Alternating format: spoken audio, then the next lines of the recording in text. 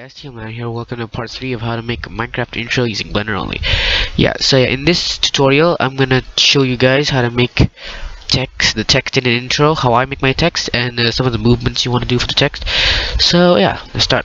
You can start by moving into a new layer and then hitting and then pressing 5 in your number key, and then 3 or 1 or wherever you wanna your text to be facing. Alright, so yeah, now we're gonna add a text. You might make sure you're in automatic keyframing, whatever thingy is off, because we don't want to insert a keyframe yet. Now make your text face up. Alright, here. Right, now let's start by adding your let's just put name. Yeah, your name. Okay, name. Okay, now you're gonna go to the font, the text, this button right here. Move this up a bit. Okay, now I'm just gonna name it name, just in case, because we're gonna have multiple texts in the next, well, not now, so just follow me. Alright, you're gonna go down here and click on center, so it's in the center, and you're gonna lower the Y offset to around minus 0.3, so text is, when you're selecting it, the center of the text is the center of the text.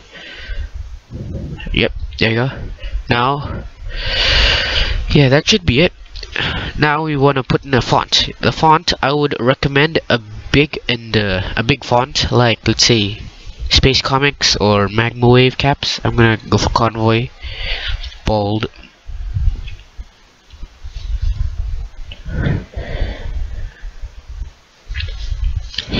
Here, it's a thick font. It's pretty good for intros. Don't use those hand fonts. They just look bad. Okay, now we're gonna go out of orthographic view. You're gonna duplicate text. Gonna go to the geometry, increase the extrude by 0.1, so you get a 3D text. Then you're gonna click on the second text. You're gonna increase the depth to 0.0, let's say 0.02, so it goes out a bit, and then you just increase this. And I'm just gonna lower this again to 0.01. Should be, yeah, there you go. It's a good one. And I'm just gonna increase the resolution. Yep.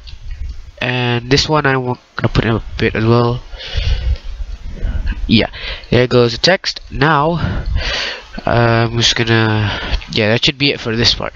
Now we're gonna go to material, add a material.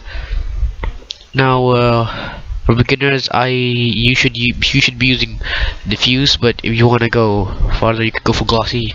But when you're using glossy, you have to adjust the roughness, which would be sometimes kind of complicated. So yeah, basic materials, you got this. If we render it, it's what it'll look like. Just plain white text. We're just gonna change the color. Let's see it.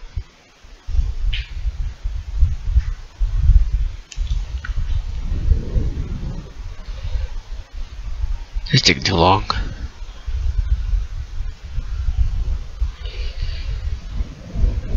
There we go. It's just a normal grayish text. Now we're gonna change this. I'm gonna go back to solid mode.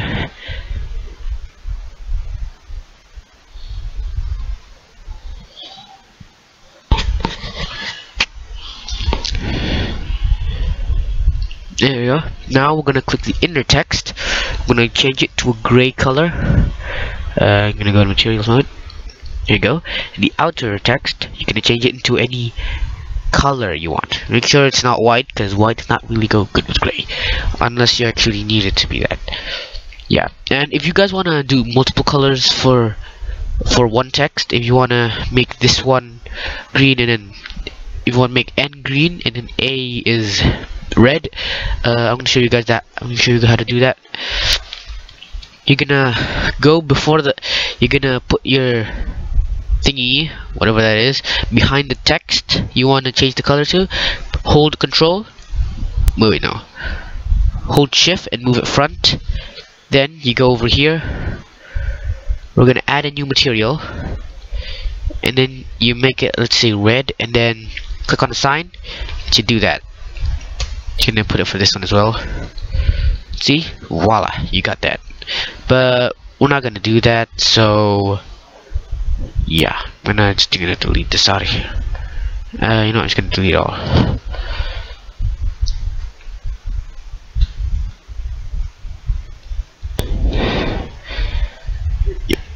You know, I select it all and assign it to this one. Then we delete this. Oh wait, no. There we go. So now we got this, and it should look like this. Don't mind the grayness, it will look better once you put a sky to it. Okay, I'm just gonna increase this for now. There we go. And there's your text. Pretty good looking one. If you think there's not enough shading in it, just click it, increase the roughness. But of course, if you increase the roughness, you're gonna need a lot more render samples. So keep your roughness to 0. Now we'll go to text movements. This is the hard part. Now we're gonna go here, click on scale. We're gonna switch from location, rotation, and scale to just scaling. Here we go, scaling. Now we're gonna insert a keyframe here. Go 1, 2, 3, 4, 5 front. Insert another keyframe. 1, 2, 3, 4, 5, 6, 7, 8, 9, 10. Insert keyframe. Go to the first keyframe. Size it to 0. Put this on. Size it to 0. So now it looks like this. Okay, now here we're gonna increase it slightly. Then look like this. Bit too much. Yep. Now you're gonna move the text. Since we made the scaling, moving it won't affect anything. Right? Make sure you turn off this. So now, man. Oh well. Just gonna go to text. Turn off lock, rod scale. Right.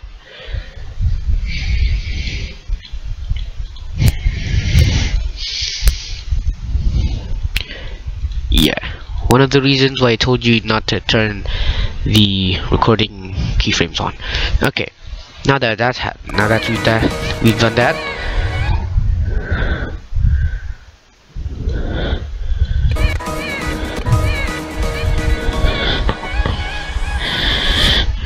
We'll move to the drop, and then we'll move the keyframes to the drop. One more back. Make sure when the second keyframe you made is at the drop, so it looks like this. Okay, just move the text up a bit, and then here, check the character. Here you go. Then there you go. No text.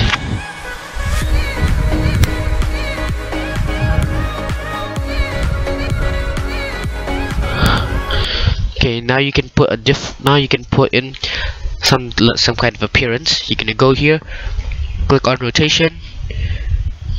Now you're gonna go to this slot over here. Gonna change this to local. Make rotation, turn rotation on. Go back, press I, make sure you're selecting both texts, and then you go to the next keyframe. Oh man. Alright, let's try that again. Press I, then you move it front. So it's gonna be like this.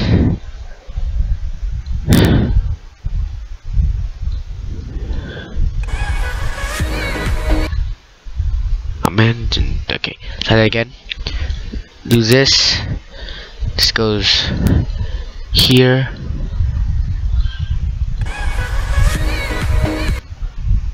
Something like that. Then this a bit more like that. Let's try this now.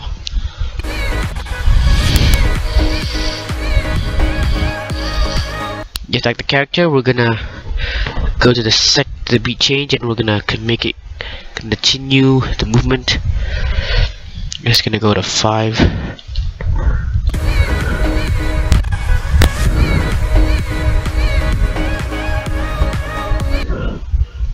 Then we're gonna do the same thing. 1, 2, 3, 4, 5. Insert a location keyframe. Make sure it's all different, because it could help a lot. 1, 2, 3, 4, 5, 6, 7, 8, 9, 10. And wait, just go back. Just gonna delete this one. No, just keep it there. Then we'll make it kind of move here. Yep.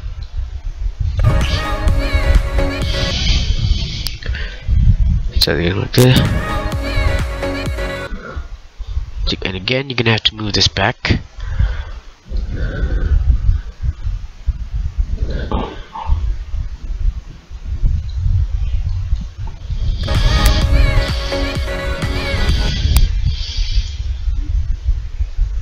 Move it down. Then I'm gonna change the rotation. Wait. I'm gonna go rotation.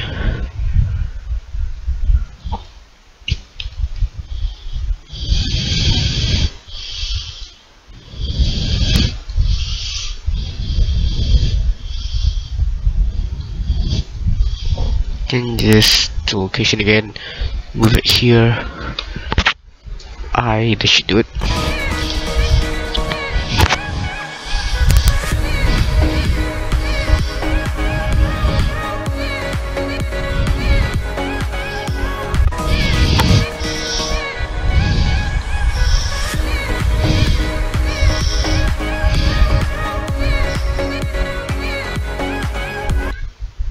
Yep, that should do it.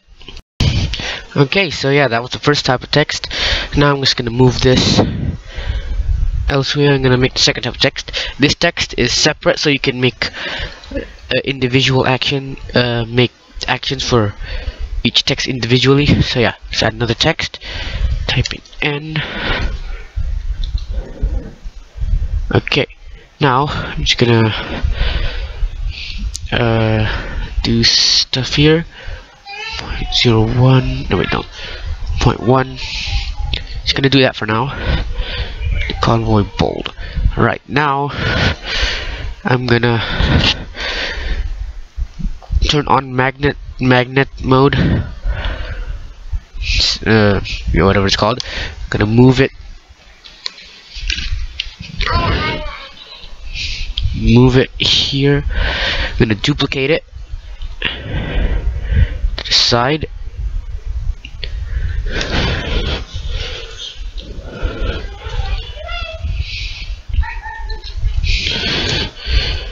Continue.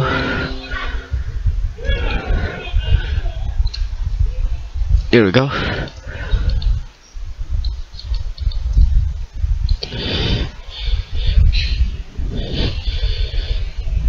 Okay, now I'm gonna put a rotation for each of them.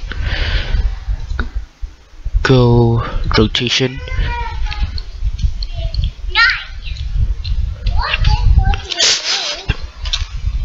I'm gonna go 20 front. Right, now I'm just gonna rotate 360 degrees. There we go. Now I'm just gonna move it, this thing down. I'm gonna, I'll copy this.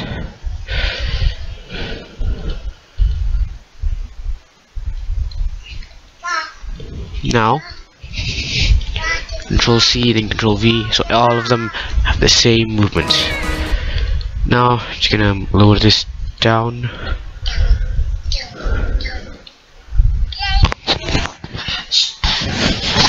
Okay, now should be like this. Yep, that's good enough.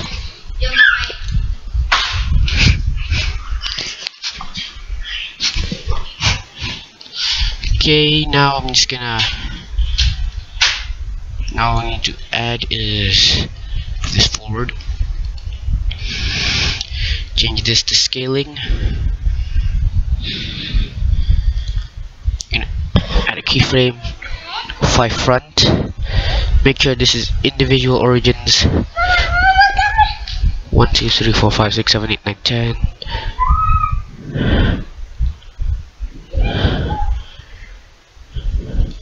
This is another fancy way of doing it.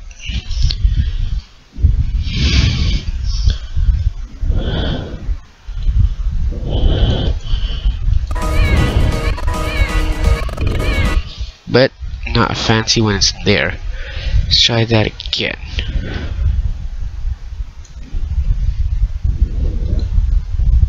Here, make this median point, size it again.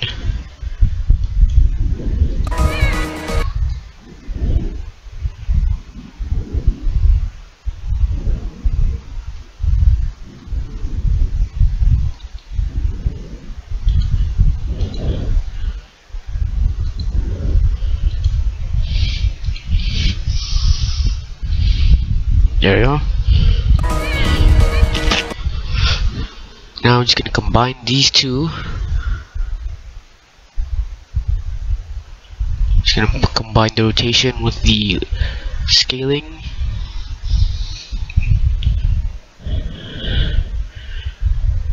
There you go.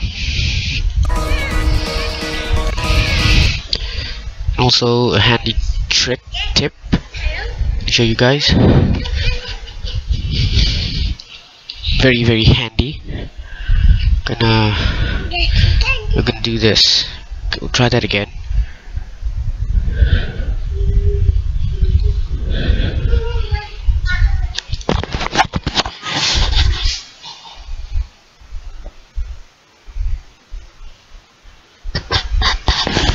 Alright, the keyframes are combined. Now check out this trick. We're gonna move this one front, move this one front, move this one front.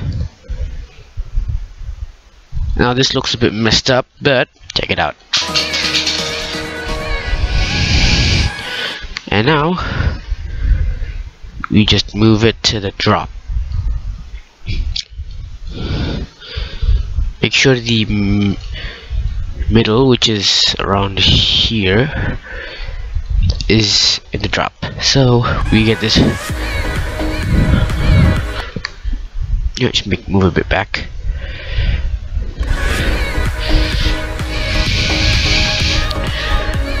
Now it would be hard if you to select all the text and do stuff again.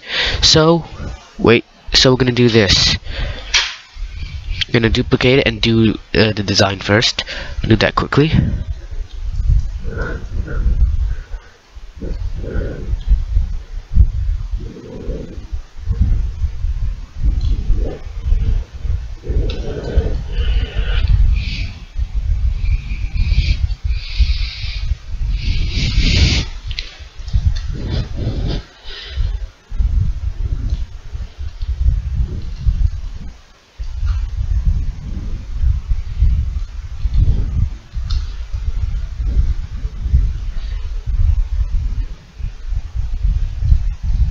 Okay, now just gonna set the materials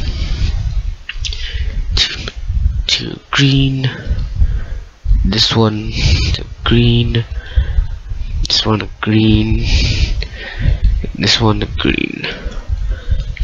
We'll worry about the middle one there. Right, now it'll be pretty hard to select all of them at once, so yeah, this is what you're gonna do. Cursor to center, Shift A, add an empty cube. We get this cube, and you can already see where I'm going.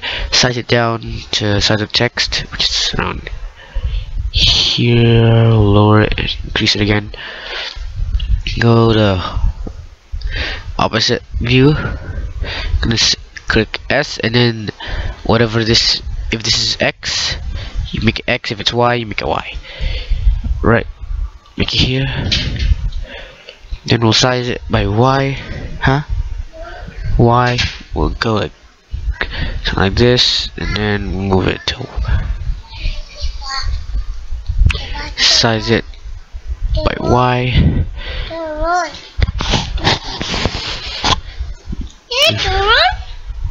Yep, and then we select all the text inside, parent it to the empty on the outside, and now we can do stuff.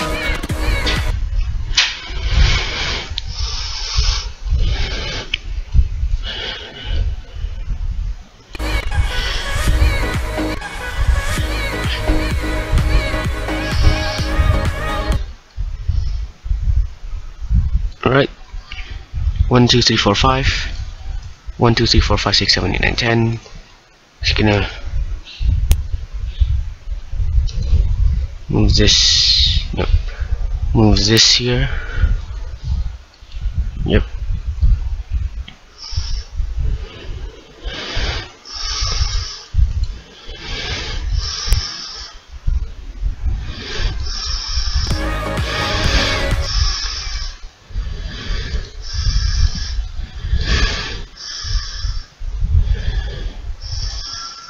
Yep. Yeah, that doesn't look good, but that's what we gotta work with. Let's try this.